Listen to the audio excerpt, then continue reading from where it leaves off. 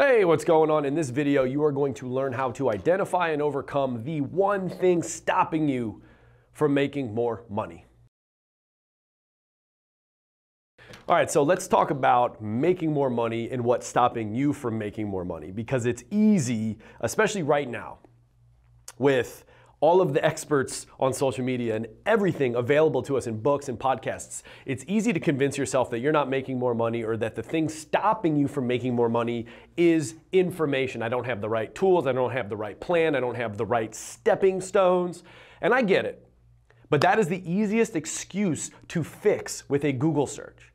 But what happens is when we get the information, we get the game plan, at the crucial moment, we procrastinate. And that is the thing holding you back from making more money.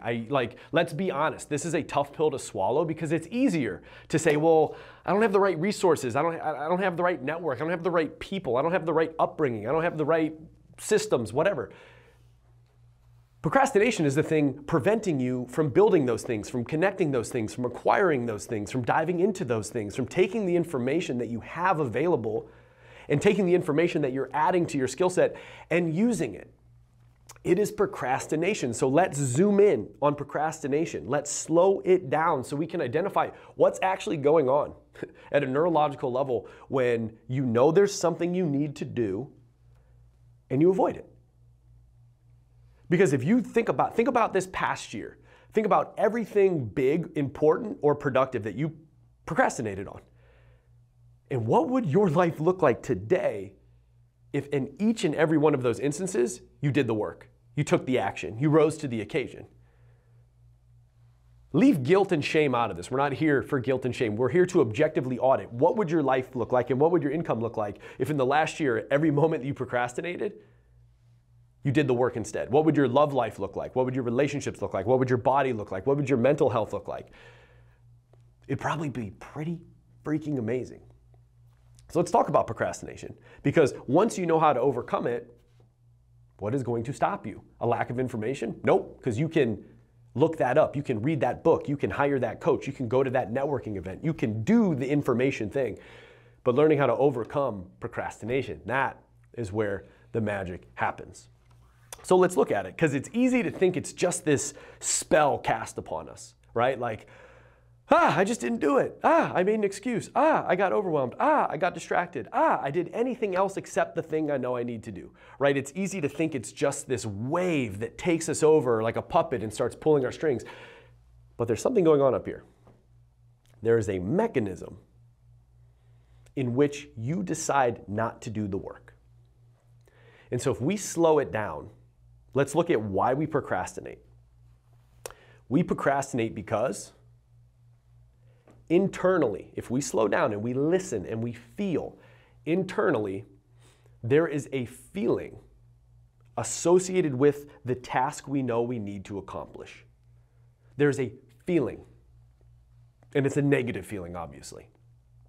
There's a tightening in our body. There's a fear or a worry. Or if we really dig into it, sometimes it's an anxiety or an unworthiness. Who am I to take this task? Who am I to take this action? Who am I to do these things, right? There's a questioning of the self. There's doubt sometimes. There's fear sometimes. What if it goes wrong? What if it doesn't work? And I'm here to tell you, failure doesn't exist. It's all feedback. Zoom out and it's all feedback. But these are the stories that the mind tells you. And so think about the last time you procrastinated. And think about the moment right before you decided not to do the thing. And in that moment, something went on in your mind and in your body. That's where decisions come from. We like to think our conscious mind is the decision maker. Studies have shown for over a decade that 99% of what we choose is already decided at a subconscious level, right? Based on how we feel and the quick compulsive thoughts that emerge based on how we feel. And so next time, it is your time to take the action that serves you. It doesn't matter if it's waking up on time, doesn't matter if it's going to the gym, doesn't matter if it's doing your outreach, making that hire, creating a system, creating SOPs, making that sales call, whatever your most productive thing is that you maybe procrastinate on most. As you enter that moment, slow down slow down. And when you get that feeling that precedes procrastination for you, I have my own feelings that precede procrastination, right? For me, it's tension. My heart closes. I literally feel tension here. And then the stories begin. Do I have enough time to do this task? Will this task even work? Right? All of these stories. But here's the thing. I can change the voice of those stories. Literally, I was at boxing today and I wanted to quit. My muscles were fatigued. My lungs were dead. And I stopped and I listened, and my mental voice was like, this is enough. You've done enough. And I literally just said, keep going. Keep going. So this voice that was overbearing telling me to stop, I changed what it was saying, and I moved it right here to my heart. Keep going, keep going, keep going. And I kept going. Back before Wake Up Wealthy, and I was running and building my own successful multiple six-figure coaching practice, I had to build it from scratch. I had no audience. I had no credibility. I was just some dude who used to be in fitness, but my heart was calling me to change lives at a deeper level. And so guess what? I had to rebrand. I had to hire people to redo my website. I had to hire coaches. I had to do so much outreach, risking so much rejection. And there were these moments where I was like, I just can't do it today. I can't send 50 videos today. I can't get on 20 calls this week. And then I stopped and I realized that my body was feeling closed off and tense. So I breathed, because when you change your physiology, you change your neurology. When you change your body and your posture and your breath, you send safety messages to your brain. So when you literally change your posture and breathe in deeply in and out of your heart, you start telling your brain, hey, we're not in as much danger as you think we are. And that opens up this little door for different thoughts to come in. And so in these moments, I would listen to the voice, and the voice is saying, hey, you don't have enough energy. Hey, you don't have enough time. Hey, what if these people say no? And I was like, well, yeah, if I'm listening to that voice, it makes sense why I want to procrastinate. So I just said something different. This voice that was lording over me, I brought it down to my heart, and I changed it to, it'll be worth it, keep going. It'll be worth it, keep going. What's the alternative? Quit? Come on, keep going. And in 6 months, I was able to go from a brand new mindset transformational coach with no idea what he's doing, no clients, no brand, no systems, to a six-figure coaching practice without spending a bunch on ads and all this. And I was really proud of myself. But guess what? I still face procrastination today. It's a self-preservation mechanism. It's just your brain. It's the neurons in your brain firing, trying to keep you safe and comfortable in your comfort zone. That's all it is. Take all the shame and the guilt and the anxiety out of it. Take all the emotion out of it. It's just a self-preservation mechanism. That's all it is. But when you slow it down, and what is my body feeling right now? When I'm on the verge of procrastination, yeah, my body's kind of feeling tense, okay? Let me open up, let me breathe more deeply. Breathe in and out of your heart. Heart breathing is shown to lower and slow down your brain waves. So when we're worried and we're procrastinating, we're in high beta brain waves, just meaning we're thinking incoherently. We're arguing with ourselves. Heart breathing, like literally you can do it now. As you watch the rest of this video, you can imagine each breath comes in your heart, and imagine each breath exits your heart. And when you do that, you'll notice a subtle shift in calmness. Simple. It's easy.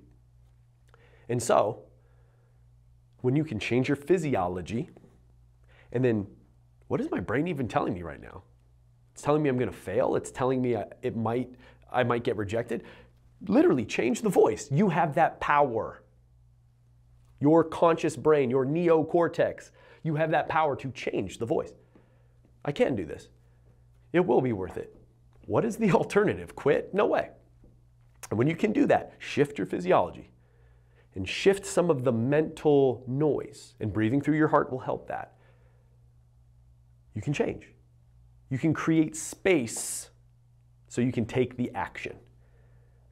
That is how you make more money. You take more productive action. You take more goal-aligned action. I know that sounds simple, but listen. You take a goal-aligned action. It either works and you move forward, or it doesn't work and you have feedback. That is it. That is it. Remove the guilt, the shame, the unworthiness. That's all that is. And that's all it's ever going to be. Once you make your first 7 figures, guess what? How do you get to the multiple 7 figures? You take goal-aligned actions. It either works and you keep going, or it doesn't work, you take the feedback and optimize. How do you get from multiple 7 to 8 figures, right? How do you go from 15% body fat to 10% body fat? Keep taking goal-aligned action, and it either works or it doesn't, and you optimize. And in those moments of procrastination, instead of acting like someone cast a spell over you, come back into your body, notice where you're tense, breathe through your heart, and change the mental noise. Change the dialogue. You can even change where it's coming from. Make sure the voice is coming right from your heart. You can do this. And this isn't just woo-woo jargon. At Wake Up Wealthy, we've seen over, at this point, almost 400 men overcome procrastination and scale to the multiple 6, the 7, the multiple 7, and we have guys at this point breaking into the 8-figure level. And while they're doing that, they're getting in amazing shape. They're taking care of their mental health. Their relationships are flourishing. Because why just succeed in one area when you can succeed in all of them? So this is the brutal truth. Procrastination is the one thing preventing you from making more money. Information is easy, instantly accessible. Action, on the other hand, is very valuable. And if we're being honest, it's very rare. Goal-aligned, consistent action will make the difference for you. It will move you past your competitors. It will make you a better human. And that's just the truth. And again, I can speak powerfully about this because I've seen it in my own life as I've built businesses. And at Wake Up Wealthy, I've seen it over 400 times. It just works. And it makes sense why it works. Goal-aligned action moves you towards your goal.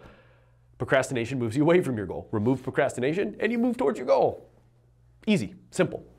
So do this because it works. And you'll notice a huge difference.